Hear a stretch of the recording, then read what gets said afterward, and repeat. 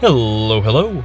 Bl'Artagnan here with the Annular Equinox fights, the non-annularity ones.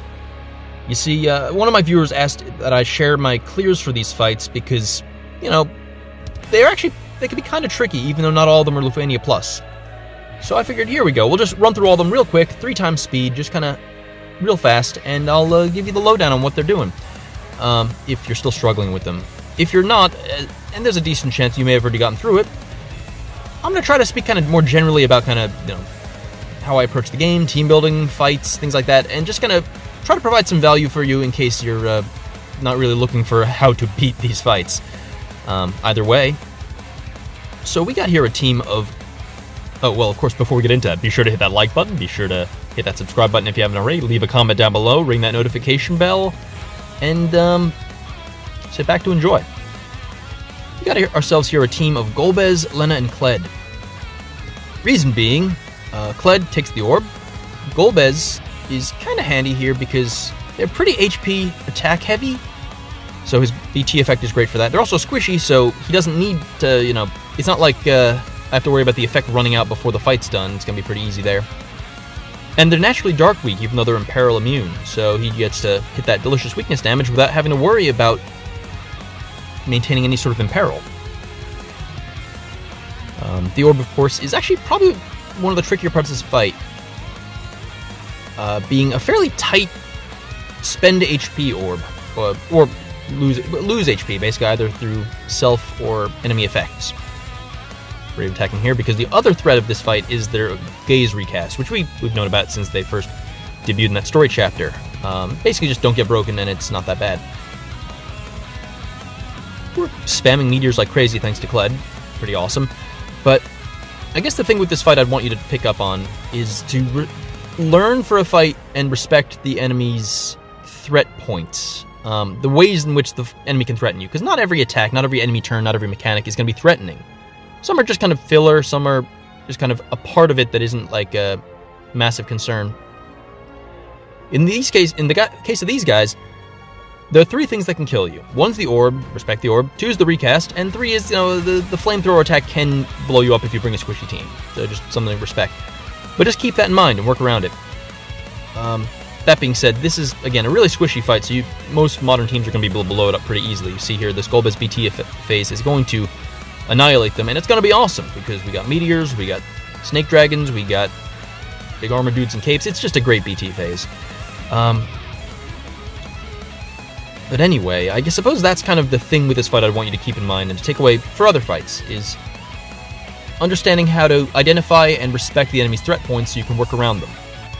At the end of the day, you're just going to be trying to throw out damage to kill the enemy and not die in the process, so just understand the key points you need to not die, in this case respect the recast and the orb, and you're golden. Now, on to the next fight.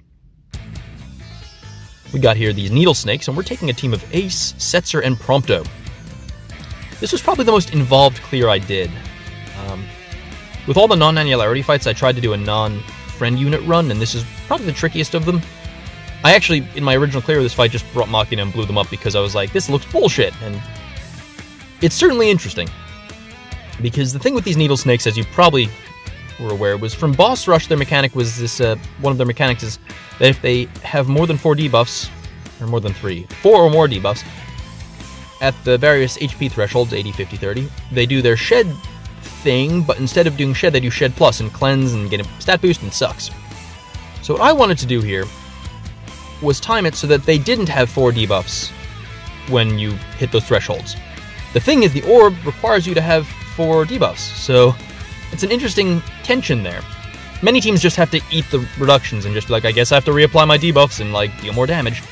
But if you bring Ace, or someone with short duration debuffs, Setzer's Freeze could do it if you're thoughtful. You can time it so that you don't have to do a Shed Plus, and that's awesome. See here, we're using AAs to just kind of count down some of these card flips, because the next threshold is 50, and that's going to come up on us pretty quick, because this team actually brings a surprising amount of damage given the ages of the units involved. I mean, you know, Prompto isn't actually that new, or old. He's not that old. He got his C90 recently, but, you know, Setzer and Ace are not super new. That's it. I mean, you know, Setzer's a cheat code, and Ace is one of the more absurd units we've ever received. So that's, I guess, the key thing with this fight is timing. Specifically, timing of debuffs. Because you see here, we're approaching... We have 10% to go, and we're chewing through them pretty hard. So we want to count down this this last card thing before we hit 50 in order to avoid Shed Plus. And full disclosure, I mean, this isn't a full Lufania Plus fight, and there's a very good chance that we could still beat them if they did Shed Plus, but it's kind of a convenience thing and a perfectionist thing. Almost a teaching thing, if you will. So you see here, we're one last AA to... So that this way, when we go ahead and hit him with the old Piercer, refresh that stack, the card goes off and they're down to 3 again. So again, it's all about timing. And that's kind of the name of the game with this fight, is understanding timing. Or just bringing a team that blows them up. I mean, if you bring a super duper high-powered team that just blows them up, it's not... The reductions aren't that high.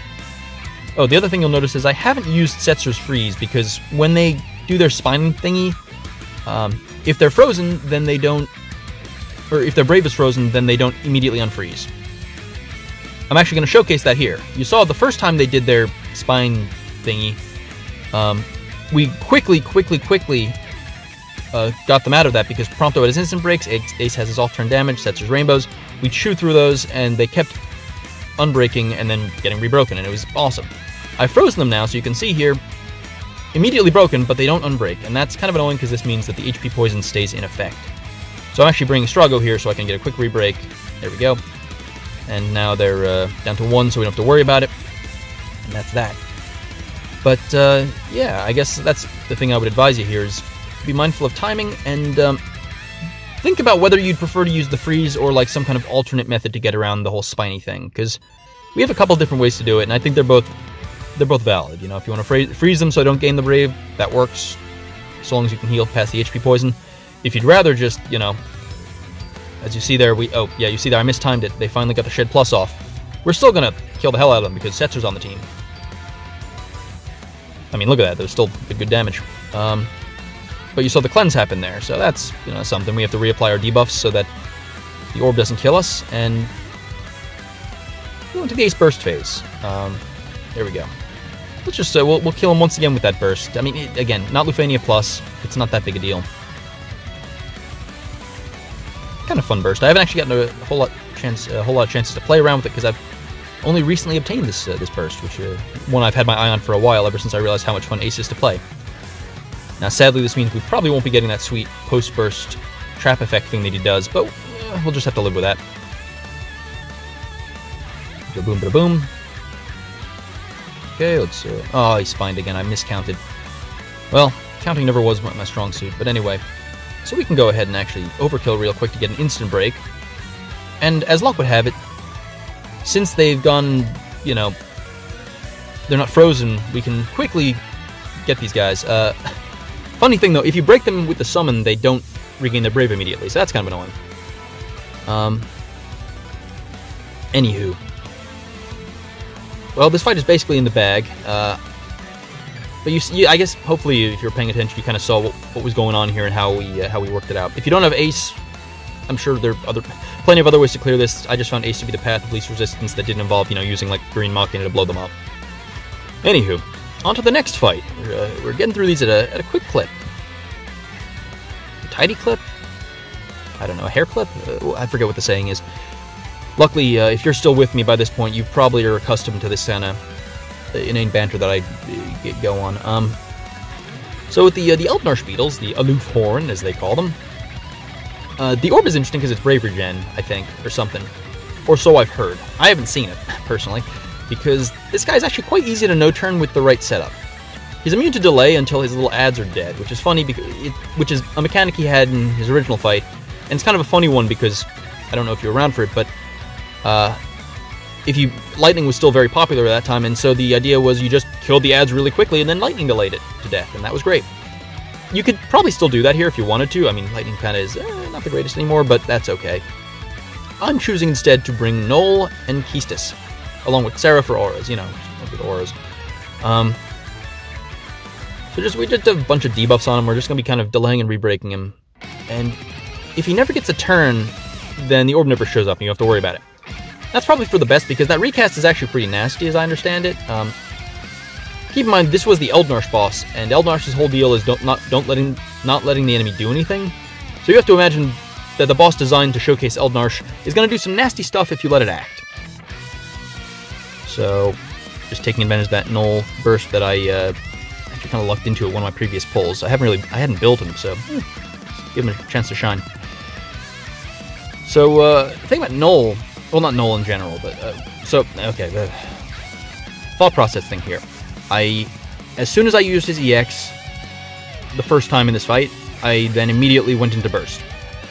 Thought process there was that his burst, when he gets out of it, immediately refreshes his EX. I thought about using his LD before going into the burst to get a free skill to make his burst phase better, but I decided I'd rather have a quicker, I'd rather refresh his burst quicker than have a better burst phase through having a free skill to use on another attack. Does that make sense? I hope you followed that. Kind of a minor decision point, but there's not much to say in this fight. This is basically just kill. I get greedy here. I decide, you know what? I want to take advantage of this burst that's up by increasing our HP cap even more with the summon. So we go into the summon. This does technically eat some of the turns and delays we've achieved, because if you summon when there's a big window before the enemy's next turn, the summon kind of eats some of them, and that's just something to keep in mind when you're trying to no-turn something. That being said, if you're no-turning something like this, it may not matter, because you may just continue pushing them back and killing them, so it's all good. I'm just letting you know that for your own kind of thinking about with fights like these, when to summon. I did it for the damage window, but you could choose to use it as a way to get extra space if you wait until you're closer to the boss turn. Other thing to keep in mind is AAs now are pretty important. Well, maybe not important, but a lot more powerful than they used to be. So with Null, I actually made a mistake there. Well, no, I did make a mistake. I wanted to use the X. That wasn't a mistake. Before I had gone into the burst, I used the C65. And you'll notice once I'm done doing burst stuff, because right now I'm going to use his AA again, because you'll notice a significant difference between his damage with or without the burst. Because what it does is it increases the limit for his Brave damage, and since we're capping this whole time, the more damage his Brave hits are doing, the easier it is to hit the maximum HP damage, because Null doesn't have refunds. For a character like, I don't know, Tifa or whatever, it's not as important because they're just going to battery back up to full anyway, so it's more about HP cap than Brave cap. But for a character like Null, where if you're not bringing like a Ursula or a Roja or something like that to increase his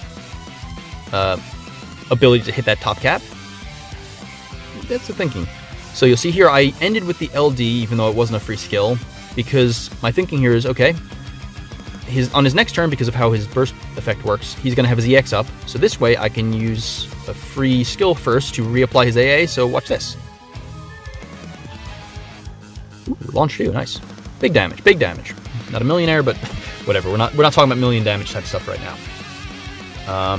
Meanwhile, the adds are at 0 Brave because I think we max Brave down them between Keistis and the Fran base call, which we saved for them to reappear so that we can do this. We want them at 0 Brave because this way, you'll see, if they get turns, they're not going to damage us because I didn't bring a healer on this team. More basic stuff you don't really need to care about or think about, but, 0 damage, there we go, cool. Delay, Keistis doing Keistis things. Keistis is actually quite solid if you build a team around her, in the sense that you bring like a really strong damage dealer to complement the fact that she's a 0 turning the boss. Her own damage sucks, and her auras aren't the greatest, but I thought I've gotten more use out of her than I thought I would, and that's great. There we go. So, there we have it. I should probably collect the treasures on Null's summon boards at some point. Whatever. Hoarding is a disease. On to the last fight. This Count Steams. This is an interesting one. I like what they were doing here, in a lot of ways. I mean, I didn't like that the Count Steams are here because Count Steams suck and we hate them. We're opening with the Kurasame to enchant Galuf since he's going before Kuja. So I'm actually bringing a couple different pieces here that you can use to get through this fight. You, of course, when the orb appears, are going to need to deal weakness, holy damage. Which means, we have Kuja here, enchanting. That's cool. They also, once you hit the usual thresholds, I think 80 and 50 are the only times they do it, they frame their turns, become debuff immune until they use Multi-Slash Plus. Multi-Slash Plus will probably kill a dude if they don't dodge it. It's, guaranteed hit, or not guaranteed hit, and it targets the highest HP person. So Galuf, easy, just kind of cheeses it. 8 can do it if you take off the HP passes of his allies. Stuff like that. Prompto probably could do it too. They are melee resistant, which is kind of annoying if you're bringing Galuf, but it only really comes up during those immune phases, like here. The reason I like Galuf here as well, or 8, is because they push their turns back and go debuff immune, so hitting weakness holy damage becomes harder. They're naturally weak to magic, so I guess you could bring a magic team to deal with it, but I didn't. You can also last stand your way through these. Since it hits the highest HP dude, you could just bring 2 last stands, and that'll get you through it. You just need to be careful, because they're usually going to follow that attack up with this all HP attack, so you need healing or shielding or something, so we're bringing the Warrior of Light Call. That's what we're doing for that. Queen going wild here. Haven't used Queen in a hot second, so that's pretty cool. You missed, idiot. What a stupid goddamn Kraken. There we go.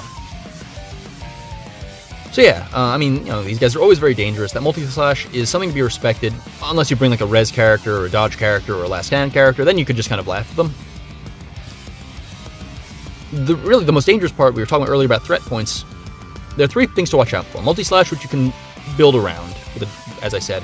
The big AoE attack, which you just, I don't know, it's just something to bring like a shield call or a tank or what have you.